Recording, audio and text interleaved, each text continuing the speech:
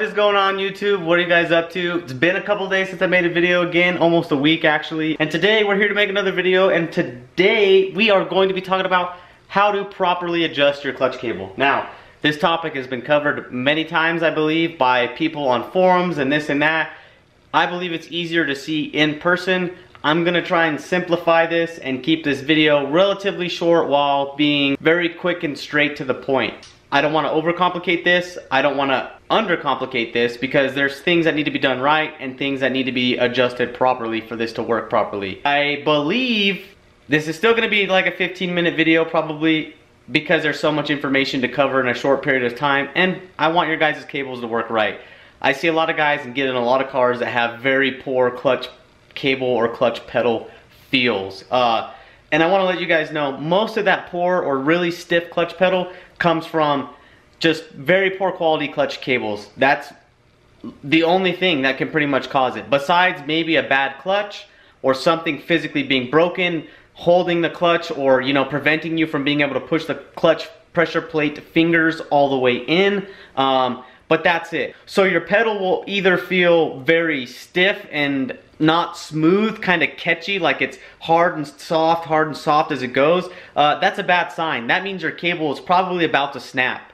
Or if you push it down and it stops and your car's making a weird noise, these two, or this video is probably not gonna solve your problems, but this video will solve a lot of people's shifting problems where they can't grab gears or their car's grinding between shifts. And if your car, you go to put it in gear and you hear like a thunk in the rear end, or you feel like the car move when it goes into gear, all these can be a sign of the clutch itself dragging a little bit on the flywheel. And the reason for this is you are not getting proper disengagement. So today we're going to show you guys how to get proper disengagement on this, how to adjust it thereon after it's been adjusted, because as the clutch itself wears, you may or may not need to adjust it. You just gotta be aware and pay attention to these things. Know how your pedal feels, and if it starts changing its feel, why, and just be, like I said, be aware. So let's get into it. We're gonna start off with what a clutch cable and quadrant and all that looks like. So let me show you guys that. Okay, so here, guys, is our cable. On this end, we have, focus. So on this end, this is the end that goes onto the transmission, right? And goes, this is the part that gets held on the bell housing, this white part, that goes all the way whoop, to here. The bracket, this is the bracket I'm talking about, guys. You guys got to make sure this bracket is bolted to the car. If it's not, you'll have deflection problems and stuff like that. That's the reason for put it there, and it also keeps your cable in place. So make sure that bracket's there and bolted in place. It's very easy to strip the bolt that holds it in, so be careful. If you do change it, just don't strip it. And then we have this end of the cable that goes onto the quadrants. This is our quadrant. This is a firewall adjuster. That's what both of these are. So this is the one that came with this. This is a BBK. This is a BBK. The BBK cable is currently in a friend's car. This is my factory cable. And then this is just another firewall adjuster for Fords that happens to have a locking, I guess it's like a locking nut, essentially is what it is. This one doesn't have it. They don't send it with one. You don't really need it, in my opinion. They don't move, but just in case. One thing I do as well, if you guys would like, I think it makes it easier, is I put some anti-seize on these threads. So before I put it in the car, I'll spin this off, put anti-seize on it, and spin it back together. This is the factory cable, and some guys will even utilize this factory cable by taking this 2-bolt piece off right here. You guys can see there's clips there. You unclip it and pull it off, it'll come off. And then you can use your factory cable with like the Maximum Motorsports kit and stuff like that. But right here is the end that goes into the quadrant. So what I want to show you guys is that it goes in. Let me adjust this cable a little bit. Basically how this works is just like this. So this is how this is going to work, guys. This quadrant is going to go between like that, slide in, and then it goes and locks. And if you see, as you guys can see, it locks into place like so. That's one adjustment, and then there's obviously this other one which you can do the same thing and go and lock it into place like so. So there's two adjustments on this. Depending on your cable length, it will tell you which side, or you'll be able to figure out which side this goes into. I want to show you guys how to do that.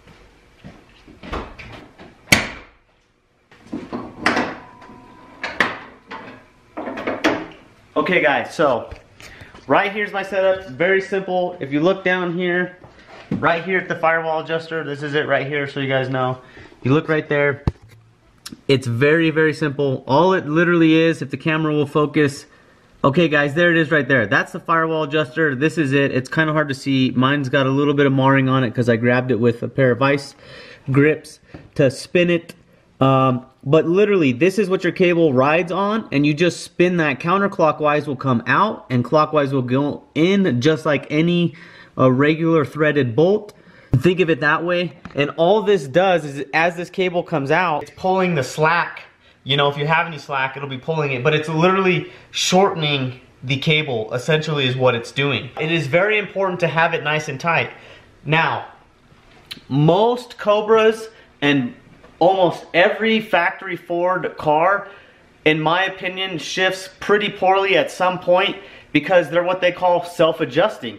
And they have on the quadrant a part, when the pedal comes up, it's supposed to click. It's like a bunch of little teeth. And so as it wears, it'll click to the next tooth and the next tooth and the next tooth. And so that's Ford's way of doing it. If you have a factory setup, you may be able to walk out to your car, grab your clutch pedal, and physically just pull up on it and pull up pretty hard. And that's gonna, if it can, get you past that next tooth or onto that next tooth, which is gonna tension it and be nice and tight and then give you a lot better feel. The problem with this setup is almost every car gets to a point where you're between the teeth. In my opinion, Ford did not make the teeth fine enough, or it's too big of a gap between the teeth. Therefore, you hit a point where the clutch pedal needs a little more throw, but you can't pull it up and tighten it or get it to that next tooth because it's just a little too far. Now, if you have your buddy helping you, and you may be able to run under the car and, like, you know, help it with a screwdriver or something, or get it to, you know, get it to itself, just get to the next tooth, and you may be okay. I was at a point in this car where I was between. It wouldn't let me shift very well. I was having problems. It was driving me nuts. So I went ahead and ordered all this. And so I went through the trouble of already doing this basically for you guys. But this is what does that manually. So instead of having a click up on a tooth, you just right here spin this in or spin it out, depending on if you're too tight or you need more tension, and that's what adjusts your cable tension. So I'm gonna go under the dash and let me get this light, and I'm gonna show you guys what it looks like under there. So we kind of have, we're gonna start from there, and I guess we're gonna rework ourselves out to the outside of the vehicle. That way you guys know. Can you guys see that right there? That is physically the quadrant. It is pretty difficult to see. I don't know that I can get the camera everywhere we want it. So there we go, guys. That's a quadrant right there. It's difficult to get the camera in, but let me go ahead and actuate the clutch for you guys so you can see exactly what it does. So this is the pedal in the resting position or all the way up, and then when you push the pedal down, boop, that's what it's doing. So it's physically, the cable's on it up top, and when you're pulling it, you can see the cable right there gets pulled out, boop, and the pedal goes down. So that's all it does. So from there, guys, what we're gonna do is we're gonna go outside the car again. I'm gonna show you right here. This is where the cable then comes out through the firewall adjuster, runs all the way down. As you guys can see, right there, goes down and it curves. And then let's get under the car. I'm gonna show you guys. Okay guys, so we're under the car. Here's the cable coming down. You can see there's a bracket for it, is like right up there. You can see the oil filter's a little in the way. That's the bracket. It's hard to see, but that's it, right below the oil filter going there. So mine's in place. Make sure it's routed, not being kinked. I tried to do big long swoops, whichever way you route it, but you want to have wide curves because that's going to be even better and make the cable shift smoother and slide smoother. And then it runs there, runs underneath. You guys can see right there. There it is going. That's the plastic piece going through the transmission and then to the shift fork. So if your guys' shift fork looks to be bent or something, you may want to change it. Your shift fork should be pretty straight, but you can see the upper hole is where you feed it through because it's bigger, and then you slide it down to the bottom hole. There's a slit all the way through, and that's where it holds itself. If you guys look at my shift fork, it's hard to see, but if you guys look at my shift fork, there's not any play in it. This thing is stiff because we have tension on our throwout bearing. So a lot of guys make the mistake of trying to put an air gap between your throwout bearing and your clutch fingers, and you can't do that. If you have an air gap there, you're not going to have enough throw. With the way the quadrants are designed and the clutch pedal, the throw that you get is just not enough throw if you have a air gap on your throwout bearing to pressure plate fingers. So you want to make sure that this guy's got some tension on it. And the easiest way to do that, guys, is run your cable through, you know, feed it through here and run it through, and you should have to physically pull this cable towards the front of the car like you would be if you were pushing the clutch a little bit to get the cable to slide down. If you don't, your tension's not going to be right. But what you can do is do that, slide it through, even if it's a little bit loose. What we're going to do then is once you have your cable down and ran through and in this, even if this guy's a little sloppy and has some play in it, the next thing we're going to do is go back to the top and adjust it with the firewall adjuster. So let me show you guys how we're going to do that. So next, if you guys have a lot of slop or play in the cable to shift fork, you're just going to take this and you're literally going to spin it counterclockwise, and it's going to start coming out. And that's going to start putting tension on your cable. And when you're tensioning that cable, you don't want to go too much, but you want to go probably more than most people think. A lot of guys think that they can just put it in there and right as soon as the cable touches the fork is right as soon as it's out of play, like it can't move. That's what I did the first time I did this, thinking that was right, and it's actually not right. You still don't get the proper amount of throw that you need. You physically are going to be starting to put a little bit of load on those fingers. And now there's guys out there freaking out going, oh my god, that's totally wrong, you don't do that, you don't want any pressure on the fingers. In all actuality, I've done this up and down on numerous cars, literally probably 30 times now, and every single car I've done, everybody's loved it. They say, man, my car's never shifted better. It's worked great. I've done it on my own car numerous times. I've checked throwout bearings after 10,000, 15,000 miles. This throwout bearing, this last one I had 10,000 miles on it and was completely fine. And my car's never really made a bunch of throwout bearing noise. But the next thing we want to do, guys, let me grab the flashlight, is check the pedal feel. So after that's done and ran, we want to make sure that our pedal doesn't have a bunch of slop in it. If your pedal is like really loose and floppy, we need to adjust the firewall adjuster. So your pedal should feel pretty much like this. You should be able to push it and have a little bit of resistance in the beginning. You definitely don't want this floppy. Like if you look at my pedal, I push it and let go, it goes right back all the way to the top. I can't pull it anymore. That's what you guys want. If you don't have that, you're not going to get complete disengagement, because what's going to happen is your pedal is going to be going down and it's going to be doing nothing for the first inch or two that it goes down, and then it's going to start to throw, pulling the cable, pushing on the fingers, but by the time you get to the floor, it's still not fully disengaged. So Maximum Motorsports recommends, and I agree with their recommendation, it's worked very well for my car, 5 pounds to move a ½ an inch. So you should take 5 pounds on this pushing down to move the first ½ an inch. And if that's not the case, if it's 3 pounds and it moves a ½ an inch, that means you need to tighten your cable or twist your firewall adjuster out, and that will then give you more preload. So retest. Oh, okay, it's now 4 pounds for a ½ an inch. Now tighten it again and go to 5.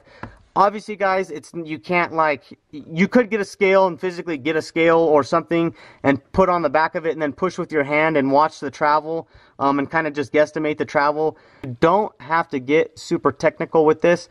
You guys can literally just come out and just make sure your pedal, for the first little bit, it moves a little bit, but it feels good, you know? Like this guy, in my opinion, could use a little bit more. And I've almost put a little bit more pressure on it, but, you know, because it moves more than a ½ an inch for... You know, that's definitely more than a ½ an inch, but it's done me well, so I haven't, you know, messed with it. But the more that you tighten this and the tighter that this is, the higher the pedal is going to be when it starts engaging the clutch. and the quicker it's going to disengage the clutch when going down. So on this car, with my pedal about there, it's about all the way disengaged, and I still have that much room to go to the floor. So as you guys can see, that's about disengaged. That's just free play almost. So to each his own. You can kind of adjust your pedal to where you want it to be with how the clutch engages and disengages by adjusting the firewall adjuster. But at the same time, when you adjust the firewall adjuster, you don't want to have too little of play, because then you're going to be grinding gears and it's not going to be fully disengaging. A relatively easy way to see whether or not it's disengaging or is dragging is put your car on jack stands, you know, in the air where the rear tires are in the air.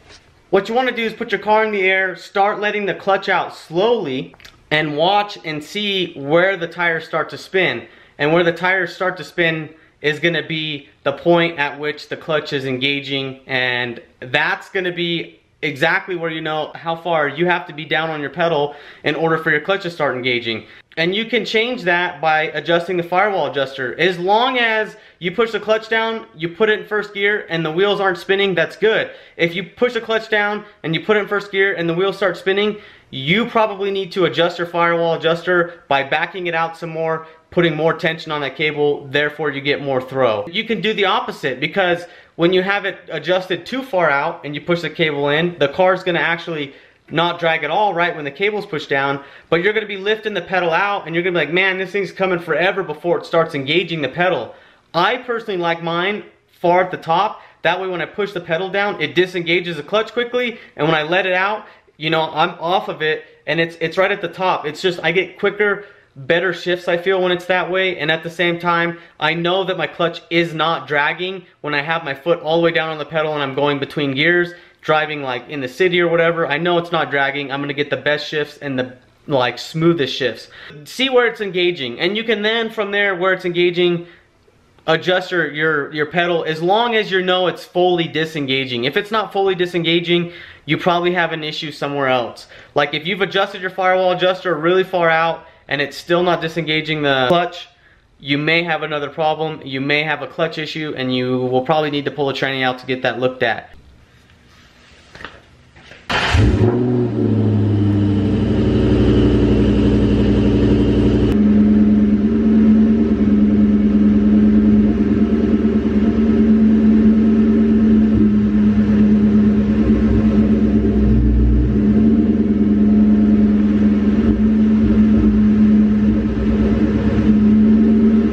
So you guys can see what I'm talking about. Let me show you from the inside the car in that perspective. So as you guys can see, my foot's there. I'll let off, all the way right there. Right there is where my car just starts moving the tire. See, it's barely dragging, not going that fast. I push in a little bit, tire will slow down. So you guys can see right here, and I have a decent amount to go. From there, I have all that room to go. So all that room is extra room, but you don't want to be too far up like I am, because if you're too far up like I am, you're going to be actually pushing on the springs a little too much. But you can really feel it in the pedal where you're at on the springs, and as you guys do this and play with it, you guys will figure it out. I really truly recommend that you guys do this and play with it, and every car is different. So this car right now has a transmission problem, in my opinion. I've gone through this up and down. It used to work fine, and then the tranny started acting weird, and I've been playing with it. So now is the time I decided to make a video for you guys on this topic. So that's part of the reason why I'm doing this, and I'm going to show you guys the transmissions coming out of my car shortly. That's basically it, guys. If you guys have any other comments or questions, let me know. If you like this video, go ahead and give it a thumbs up. Look at that beautiful car right there. I love seeing that every day. But if you guys like this video, like it, give it a thumbs up, subscribe. If you guys have any video topics you want me to cover, let me know. Comment down below and I'll try and do them for you. I think one I'm gonna do for a subscriber is gonna be the difference between convertibles and hardtop Terminators. That's gonna be my next video, I'm pretty sure, guys. But as of now, that's it. Thank you guys for watching this video. I appreciate it, and I'll see you guys in the next one. Later.